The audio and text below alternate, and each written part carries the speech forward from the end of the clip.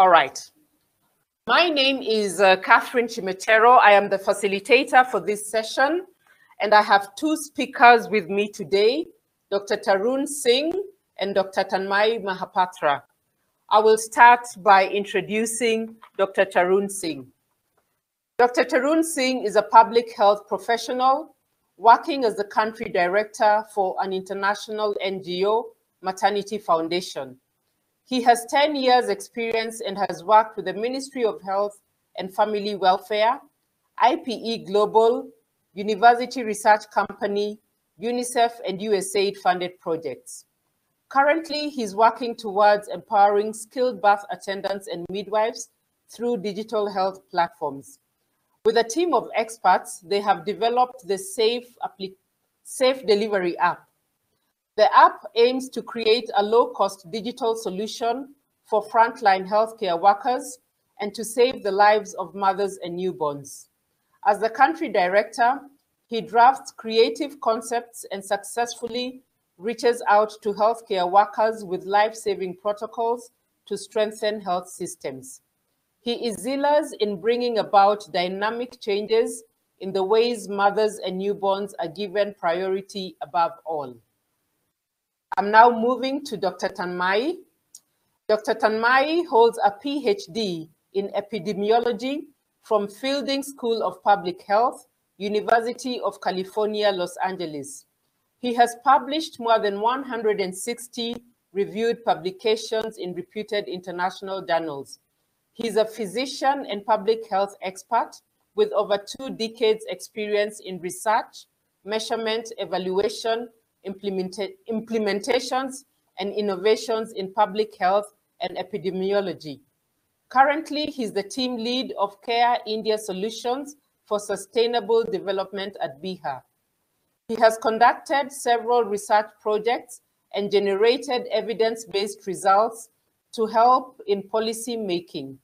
He is proficient in quantitative and qualitative management and analysis using SAS, Stata, and Atlas. He also teaches methods of data management, statistical modeling, and analysis with interpretation from statistical and epidemiological viewpoints. He previously worked as a medical research director in Kolkata, a staff research associate in California, and an epidemiologist consultant in Kolkata. Now it is time for Dr. Tarun to start the presentation, and then he will hand over to Dr. Tanmay. Welcome, Dr. Tarun. Thank you so much, Catherine, for providing the the introduction and setting the tone for the presentation. I also welcome my co-author, Dr. Tanmay Mahapatra, who is joining us from the Bihar, where the study was conducted actually. And first and foremost, I cannot miss to congratulate everyone on International Day of Midwife, and thank you so much VIDM for organizing this event. So today we are going to share results of one of our pilot study, which Maternity Foundation and Care India conducted jointly in Bihar. It's on the user experience and effectiveness of Safe Delivery app in the nurses posted in public health facility of Bihar, India. So first I will take you through the layout of the presentation. I'll start with the introduction. Then Dr. Tanmay will take you through the evaluation methodology, implementation analysis plans. Then again, I'll come back and share the results, key finding discussion points, and then we can have the questions from the all the joinees who have joined the session. So what is Safe Delivery app? So this whole study is designed around this particular tool. So it's better to better for everyone to understand what it is. So Safe Delivery app is a free mobile application for smartphones and tablets, and it provides instant access to the labor room protocol to all the skilled birth attendants or healthcare worker using this application. Currently, the clinical content designed in the available in the Safe Delivery app is around the BEmONC, basic emergency obstetric and neonatal care, which means the key protocols to save the lives of mother and newborn at facility level. Currently, it is available in various languages: English, Hindi, Indian languages, basically all the regional Hindi, English, Indian languages. Apart from that, also it is available in the global languages as well. The beauty of this app is that this app is completely free. We work on the freemium model, so no one need to pay for accessing the content or accessing any part. Use of any module, use of getting the certificates. Nothing will cost you. And also for the peripheral level health settings, we have designed in a way that this app doesn't depend on internet. So even in the areas where internet is not there, they can access Safe Delivery app, and also once downloaded, they can access all the modules, all the content in a single go. So Safe Delivery app is a very important tool and being taken up by Government of India in various curriculums and various educational curriculums like BSc Nursing. How we started. So Maternity Foundation, in partnership with University of Copenhagen and University of Southern Denmark, developed the Safe Delivery app.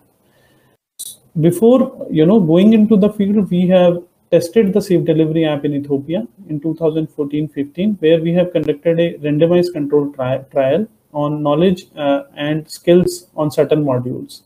And we have found that there is an increase in more than 50%, both in knowledge and the skill, which actually helped us in reaching out to the other countries. So we have started reaching out to the countries where the need was pretty high for these kind of tools. And as India, where maximum number of maternal deaths are happening right now because of the numbers, the population size, we have joined hands with Government of India and launched the Indian version of Safe Delivery app. When I say Indian version, it means that it is aligned with the Government of India's guideline. In December 2017, app was launched with the objective to build the capacity of service provider on the latest clinical protocols.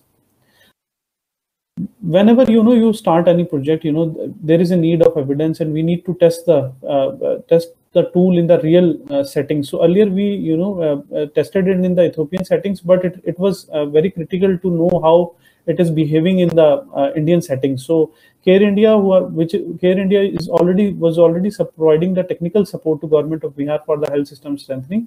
So we felt that as Bihar is an area where the maternal and newborn health indicators are low, and we all feel that the internet literacy is a little bit on the lower side.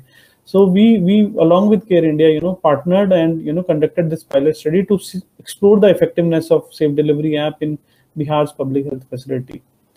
So two aspects were actually seen during the study. The objectives were: first was the usefulness of the SDA, how it is improving, helping in improving the knowledge of the staff, and also what is the effect, how they are taking it as a learning experience. What are is it user friendly or not? How it is behaving? Is it crashing? What kind of technical problems they are facing? What is good? What is bad?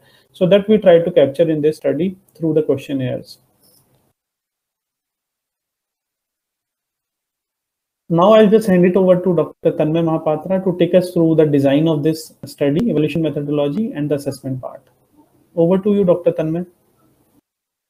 Thank you, Tarun, and thank you, Catherine and others, as well as VIDM, for giving us the opportunity of discussing the findings of this study. Just to start with the methodology. The assessment of this pilot was done in an evaluation mode, which involved a pre-post comparison of the knowledge of the nurses who are the delivery conductors participating in this intervention. We did a baseline, and then after approximately 3 months of the intervention completion, an end line. As Dr. Tarun mentioned, that Care India, partnering with Government of Bihar, was conducting a delivery service providers mentoring program since long. It was called an Amanat program, and later on it was actually evolved into its Amanat Jyoti part. So in this program, different facility-based labor room posted nursing professionals were trained to deliver better, to give a better experience to the mother-child dyad. The facilities where for some reason the Amanat program was not running were the universe of this particular assessment, to ensure that there is no such contamination of information coming from any other sources other than this particular app, this intervention. Thus, 33 basic emergency obstetric and newborn care level public facilities belonging to 6 districts of Bihar were selected for this particular assessment of the study. Now, in these particular districts altogether, the study was implemented by during the pre-intervention assessment. The data collection for the assessment was carried out by a staff, a cadre called nurse mentoring supervisors, who were the principal implementer of the mentoring program, as I mentioned. And they used to visit the facilities in pairs for mentoring the staff. They, in these non-mentored facilities, in 6 pairs of NMS, made an exposure visit to the selected facilities to give the introduction about the app. During the process, they also administered a paper-based questionnaire, a tool comprising of 24 different questions covering all the selected 4 domains of this app, selected out of 11 altogether. Those were active management of the 3rd stage of labor, neonatal resuscitation process, and management of maternal complications, mainly 2. One regarding the postpartum hemorrhage, the hemorrhage that happens after delivery for some reason, a major life-threatening aspect for the women delivering, as well as another condition where higher blood pressure and protein passing through urine, proteinuria, actually found to constitute a kind of a syndrome or syndrome complex called pre-eclampsia, or in its advanced stage eclampsia. Regarding these, the post-intervention assessment, the same respective nurses revisited the facilities and followed the same procedure as it was followed during baseline. Based on the responses provided by the nurses regarding their knowledge regarding all these aspects, the information provided through the app, they were scored in a scale of 0 to 24 overall, whereas 0 to 8-point scale were used for the neonatal resuscitation and active management of 3rd stage of labor. A 0 to 4 scale were used for the management of those 2 maternal complications, the post-delivery hemorrhages, as well as during delivery higher blood pressure and proteinuria. Based on the distribution of this score, overall knowledge-based question answering performance of these nursing professionals were categorized into either poor if the score was less than 50%, or average if the score were between 50% to 75%, and good if it was beyond 75%. Altogether, there were selected 268 nurses listed to start with, but it was required that they should actually be participating in the pre-test question answer session, the post-test question answer session, as well as through intervention throughout the in-between period. Some issues were there. For some reason, some technical glitches, either the pre-test or the post-test or together, data could not be actually partially or completely collected. After removing all of them, there were 229 altogether subjects whose IDs could be matched during the intervention pre and post assessments also. Thus, this particular assessment came up with certain findings, and I request my colleague Dr. Tarun to take us through the findings and the discussion of it. Thank you. Thank you so much, Dr. Tanmay, for simplifying the complex study protocol for everyone. So now we will see how nurses have performed after the 3 months of the usage of the Safe Delivery app.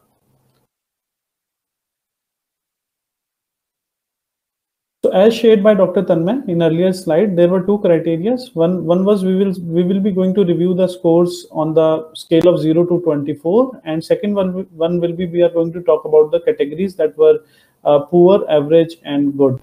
So these are the results for the overall scores, the scale of 0 to 24. So the maximum marks were 24 for the overall questionnaire, but we can see in the baseline, the knowledge scores were, average score was 7. And when we compare it to end-line assessment, we can see in the end-line assessment, the score was improved to 9.10, which reflects that, there is improvement in knowledge, which is also statistically significant in point of view of statistical, calculations. If we further subdivide and see how each module wise they have performed, we can see there was a upward trend. In AMTSL earlier it was 3.06, but now it is 3.80. Similarly, in other module also we can see the upward shift in terms of the knowledge, which actually strengthen the evidence that app actually improves the knowledge of the healthcare workers if they use it on frequent basis.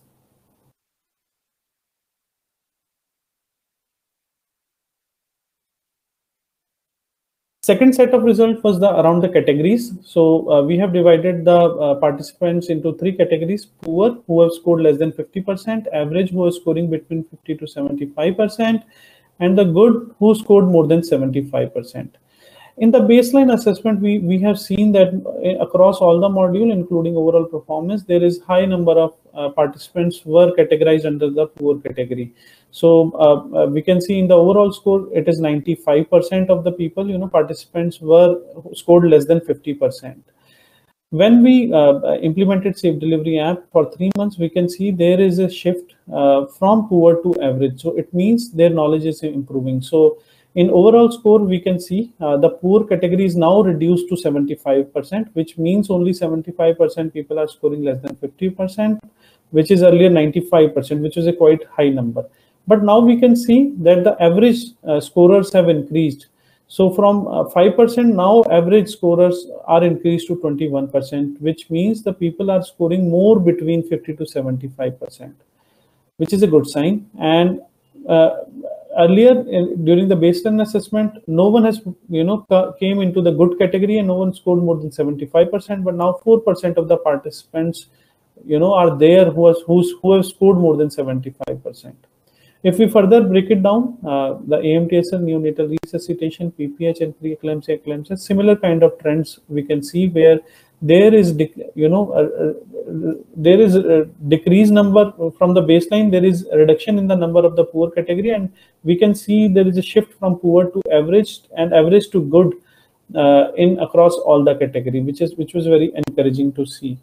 And again, all the results were statistically significant in pre and post.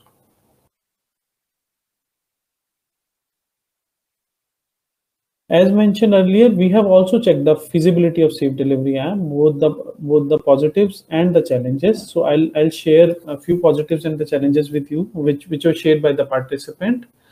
First was it is available. Safe Delivery app is available in the multiple languages, which is a good thing, which is shared, positive thing shared by the participant. Because in India, various regional languages are being spoken. So to scale any application or any digital health solution, especially related to the training and the content, it needs to be available in all the regional languages. So it is already available in 8 languages, which they found very useful and very easy to, scroll the content as per their preference. Second was the audio-visual aids actually help to make concept more clear and learning more interesting, make learning more interesting. So they have found, so in Safe Delivery app, there are various, features available. One of them is audio-visual, animated videos. Other are action cards, practical procedure, and drug list. But one of the mostly used feature is animated videos, and participants found it very, very helpful because we have from our studies we have seen that that what you see will retain better instead of just reading through the material. So they can see the animation and they can retain the knowledge for longer time through Safe Delivery app. Third was helpful for self-learning and knowledge enhancement. So this app is different from other app which are available in India, because most of the app are collecting the data and collecting the data for monitoring and evaluation, and also for the monitoring of the healthcare services. But this app is for the midwives, for the nurses, which don't monitor them. It just, they can use it for the self-learning and knowledge enhancement, which they have also felt. I will take fourth and fifth point jointly. So participants have shared that it has a certification process, and they can also do a self-knowledge assessment. So Safe Delivery app has a My Learning platform where a user can assess their knowledge on their own, and also can get the championship certificate, which is signed by highest authority, Indian Nursing Council, and also carries continuous nursing education points, which makes it actually a win-win situation. It is free, it is offline, and also it gives you a CNE credit hours, which actually helping them in renewing their licenses.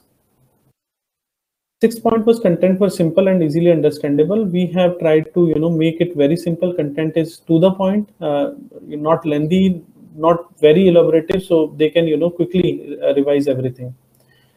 Seventh was comprehensive drug list, helpful for reference. It has a drug list feature which is available on the home screen. So quickly, in case of any emergency, you just click on the drug list and you get all the information about the particular drug, doses, indication, contraindication, adverse reaction, which they have found very useful. Eighth was question changes with each round of test, which help in brainstorming. So app is very dynamic. We have a pool of questions and pool of responses, which changes after each use, each level. So it actually helped them in brainstorming and think more deeply when they were going through the championship certification. Few more positives: help to clarify doubts and correct practices. As staff nurses come from different part of India and they come from different colleges, Safe Delivery app actually help them in coming on a same page on the labor room protocol, because we have different teaching methodology across all colleges. So Safe Delivery app actually take them to on same page on this front, labor room protocols. 10th is helped in revision during leisure time. So definitely app, as I mentioned, is free and can be used anywhere they want. So they have used whenever they are free, which was a good thing. Helped in identification of complication. So it has animated videos where we have shown them how any complication looks like. So they can, as I mentioned, they can retain it better when they are seeing the complication, because regularly they are not experiencing the complications in the facility. These are very less in number. They are coming to the facility, so it actually improved the confidence of the healthcare worker on identifying the complication through the app content. It is helpful in preparation of short theory sessions, clinical discussion, can repeat the test and check one's progress each time they log in. So it has an interactive dashboard where they can see their progress, how they are performing on the Safe Delivery Championship certificate path. 14th is very interesting. No special training or trainer needed for the operation. Very simple application. You need only 1 hour or 2 hours of orientation, and you are ready to go to use and explore all the modules and features of the app. So it was quite encouraging for the digital health point of view. It gives intermittent notification or reminders to the user of the app. So through our channels, technical channels, we know that if some users are not using the app regularly, we provide the notification and push notification and reminders to make to improve the engagement of the user on the application.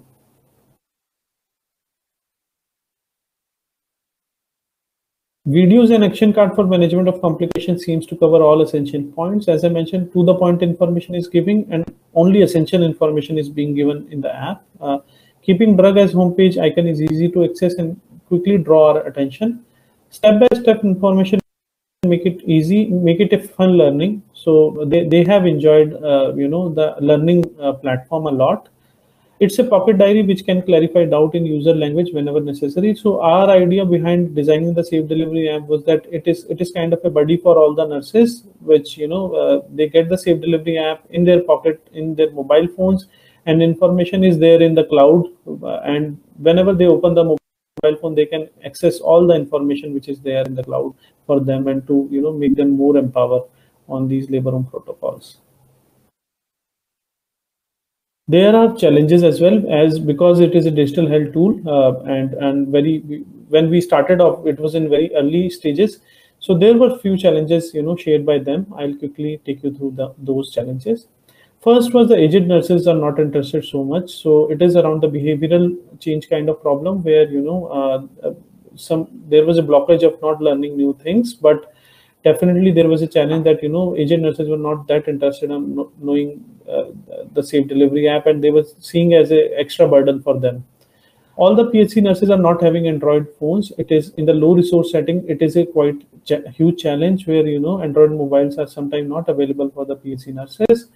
But Government of India is also providing Anmol tablets in the field for each and every facility. So we have tried to integrate the app into the Anmol tablets in various states to overcome this barrier as well.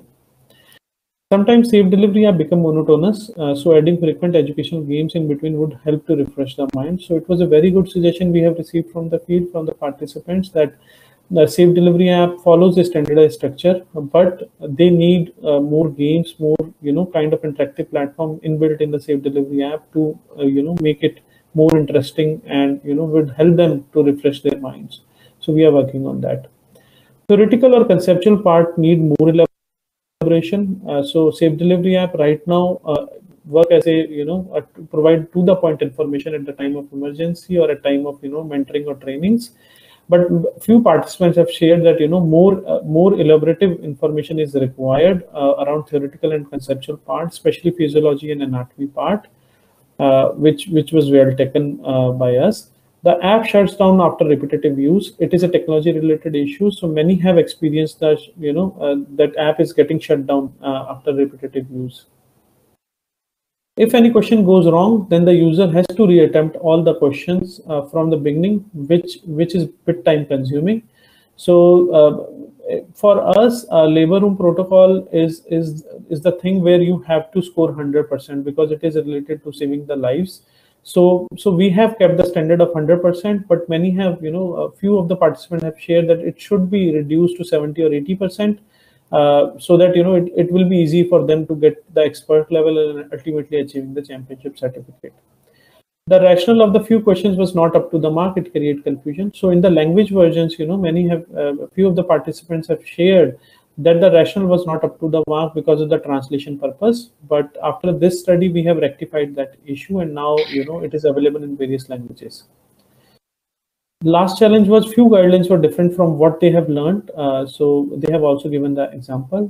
But as I mentioned earlier, the app is entirely on the GUI protocols, and whatever they have learned during their pre-service education may be a little bit different from what GUI protocols are there, because those are the updated one.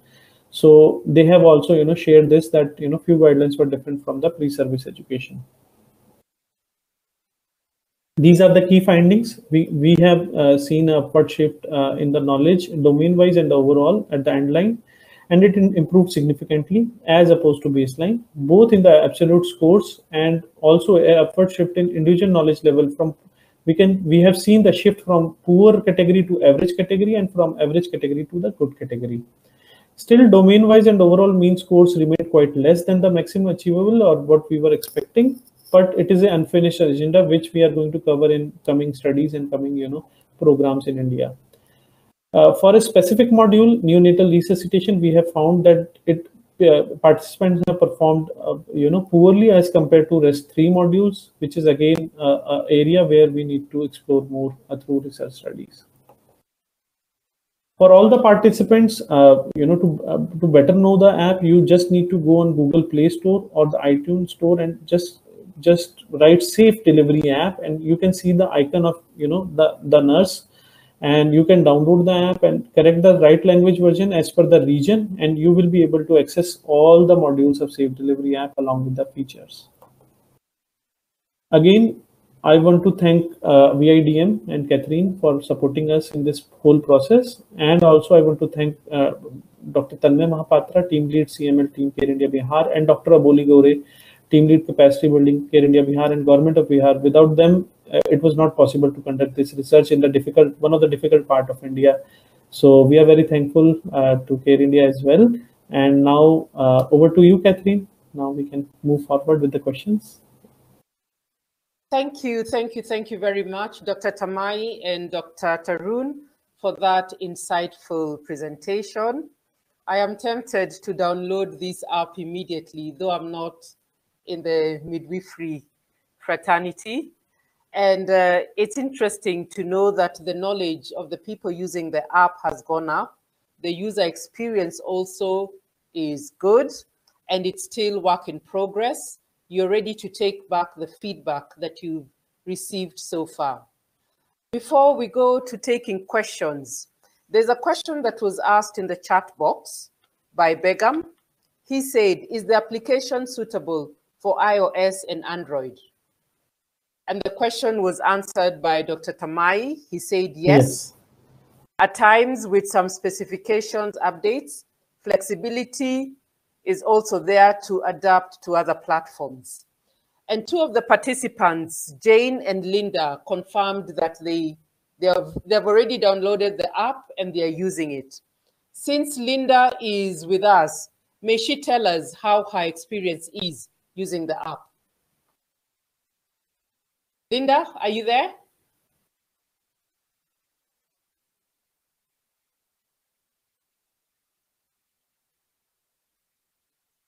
Maybe she's not there, so we can continue. Let me turn off the recordings now. Can I ask a question? This is Jane. Yes. Thank you. And yeah, I have experience with the app and it works very nicely. Thank you. I've been using it in Florida, USA, with residency program that I currently teach in. So I'm going to. My question, gentlemen, was really a lot of work. Thank you. It's very user friendly. But I, as an educator, I agree that sometimes the operationalization of these apps can be the issue. And I am very interested in that you specifically identified neonatal.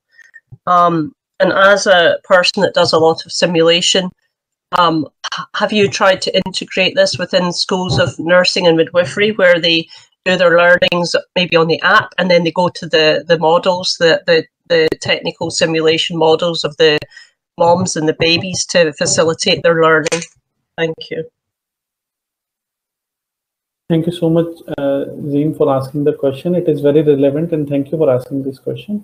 Yes, so we have integrated the app in many ways. So in India, it is being used as a job aid. It is used in the skill-based training, and also it is being used in the as a learning tool for the educators and the students. So we have recently integrated the app, Safe Delivery app, in the formal BSc nursing curriculum, where the app is mandatory for all the students, and they need to complete the certification to get their degrees. Apart from that, we also, sharing the teaching methodologies which we are having from the global experience which we are having. In that, we are integrating the app into the skill-based training, where we are replacing the PowerPoint presentation with the videos. And also during the skill-based training, we are asking them to use the app as a reference tool because all the OSCE related steps are already there in a step-by-step manner in the app. So we are also using it as a buddy kind of thing where they can see the app and perform the OSCEs at the field level, at the facility level. We have the experiences from the Ethiopia, and also in the India, we have just started the skill-based training, and in June, July, we will start, those teaching methodologies in India as well. Hope I am able to, answer your question, Jane. All right, thank you. We are going to take these two last questions from Sheila. Sheila asks, for an international audience, please explain what education preparations nurses have. Have they studied midwifery, obstetrics, or neonatology? Yes. Yes, Sheila. So thank you for the question. Yes, in India, we have a BSc nursing program where they go through all these specific, the skills, the curriculums you have mentioned. For the midwifery, so earlier in India, midwifery was not there. It was just a BSc nursing program. But recently, Government of India in 2019 launched a midwifery initiative where they have created, on the international ICM standards, we have created the midwifery curriculum. And through that curriculum, we are, creating NPM educator, National Professional Midwives, and also midwifery educators in the field. So midwifery is a new thing for India in terms of the, in terms of the cadre. But all these practices were covered in the BSc and MSc nursing already by the Indian Nursing Council and Government of India. Thank you very much for that response. Sheila, I hope you're satisfied. The next question is from Anne-Marie. She's asking, was the poorer response to neonatal resuscitation due to the resuscitation being more practical skills based, e.g. getting the chest to rise? Yes, absolutely. I guess Anne-Marie has, explained it very well. Definitely, neonatal resuscitation is a little bit complex process, and sometimes, the staff who is working in the labor room is not, that skilled enough, because they are not exposed to neonatal resuscitation on frequent basis, because in India we have a vertical training around that. But yes, it is a more skilled work and more complex than other complication managements. All right, thank you very much for answering those questions. I think it's time for us to move on.